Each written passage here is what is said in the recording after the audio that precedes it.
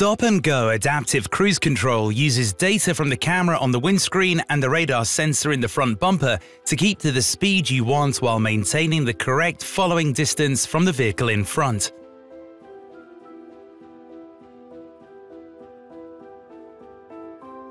If you get too close to the vehicle in front, your vehicle will slow right down to a complete stop if need be, without you having to brake.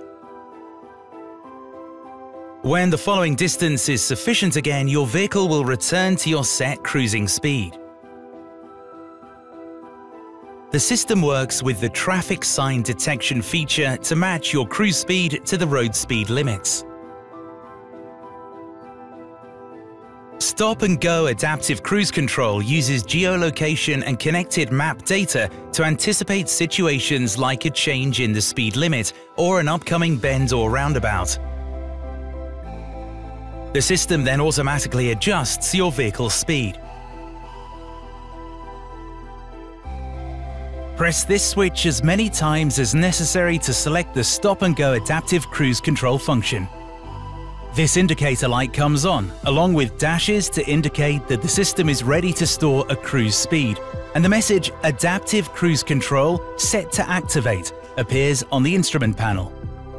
You can use the Stop and Go Adaptive Cruise Control between 0 and 92.2 miles per hour or 0 and 160 kilometers per hour. In any case, the minimum cruising speed that can be stored is 18 miles per hour or 30 kilometers per hour. Once you've reached the speed you want, press this switch up or down. The feature is then switched on and the current speed is stored. The speed appears in green on the instrument panel, accompanied by this indicator light. You can change the cruise speed at any time by pressing this control up to increase the value and down to reduce it. Press and hold up or down to change the speed by increments of 6.2 miles per hour or 10 kilometers per hour. You can combine the Stop and Go Adaptive Cruise Control with traffic sign detection by pressing this switch. The system then uses the camera to identify speed limits and displays them on the instrument panel. When the traffic sign is passed, the cruise control speed takes on the value of the detected speed. You can also activate the cruise control system with early recognition of speed limit signs. The system then uses connected map data along with data from the camera to anticipate changes to the speed limit hundreds of yards before the sign appears. So your speed gradually changes to match the legal speed limit without you doing anything. To turn this feature on, from your Multimedia OpenR link screen, go to the Vehicle World, select Driving Aids, and then Comfort. Select Adaptive Cruise Control and choose On or Off. The letter A appears on the instrument panel to tell you that the feature is on. You also see the speed limit sign for the stretch of road you're on and the upcoming speed limit. Note that if the difference between your vehicle speed and the speed limit is significant, you may be asked to manually validate the speed adaptation by pressing this button. A white square will appear around the indicated speed to inform you of this. You can also turn on the advanced recognition of the line of the road ahead. Go to the Comfort tab, then click here.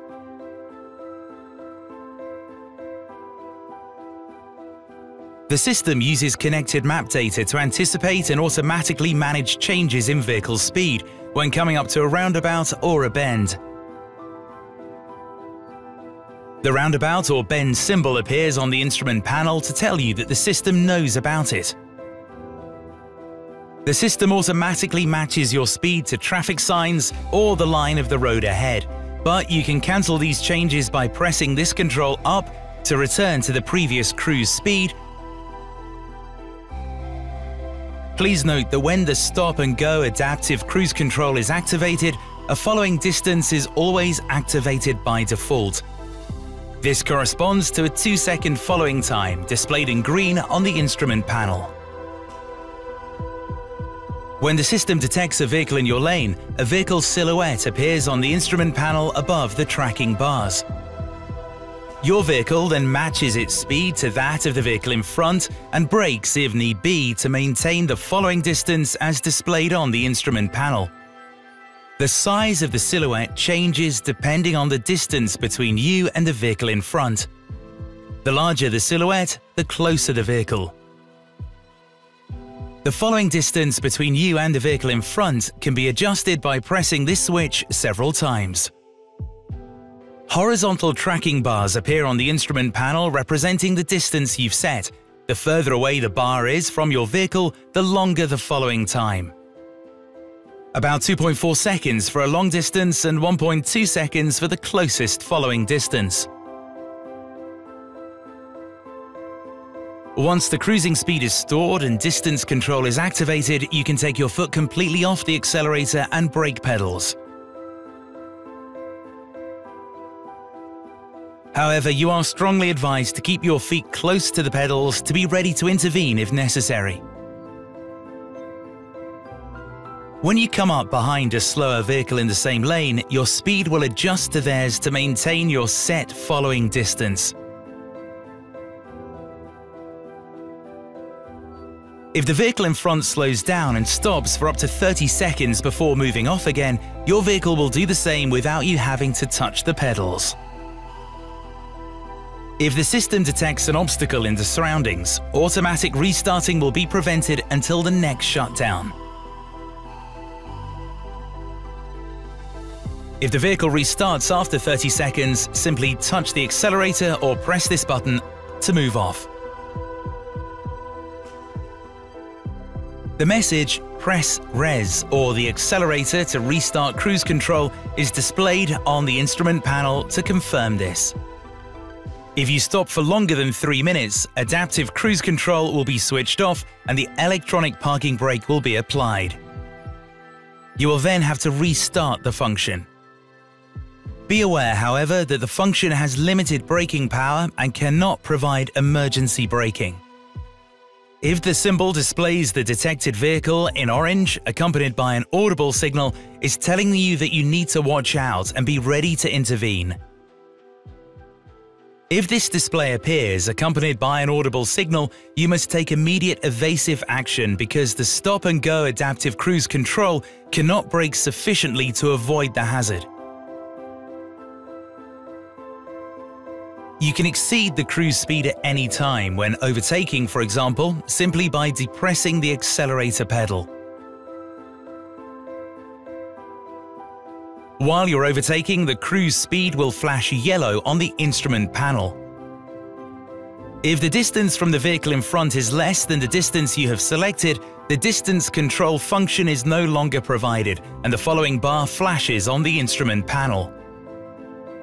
Please note that when your speed exceeds 43 miles per hour, switching on the flashing indicator temporarily reduces the stored following distance and increases your vehicle's acceleration to enable overtaking.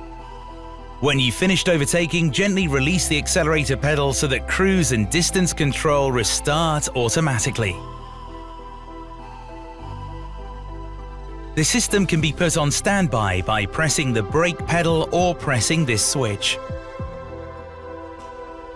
The system automatically switches to standby when the gear lever is in position P, R, or N, when you unfasten the driver's seatbelt or open one of the doors, or when you're driving on a steep slope.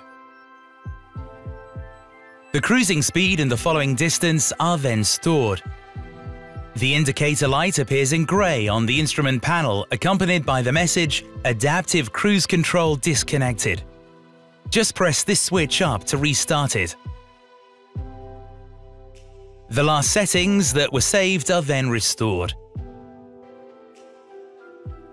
Pressing this switch down restarts cruise control and applies your current speed instead of the stored speed.